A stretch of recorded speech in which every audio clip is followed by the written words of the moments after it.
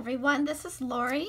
If you were in my class, in the Pinterest class, this last Saturday, you learned how to fold and make a little book.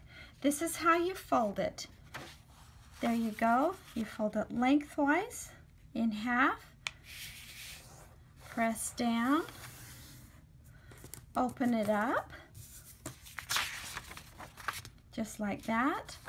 Fold it in half like a little book size. Exactly. Then you fold it back on itself on each side. Turn it over.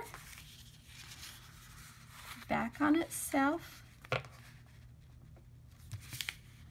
Crease it so it looks like a little accordion, like this. You're going to take that area, and where the fold is here, I've got a little line shown, but if you can't see the line, don't worry about it. Just cut that fold right to that point. Don't go any further than that little area. See if I can get in and show you. You're going to open up the booklet just like that. Fold it into each other like this.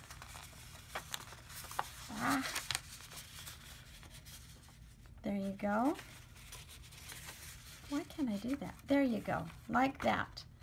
Push it together, makes an X, push one over the other, and there is your booklet. Make sure it starts with the front page, and then there is each page. You can use a little glue stick to glue between each page. There's your booklet. Thank you.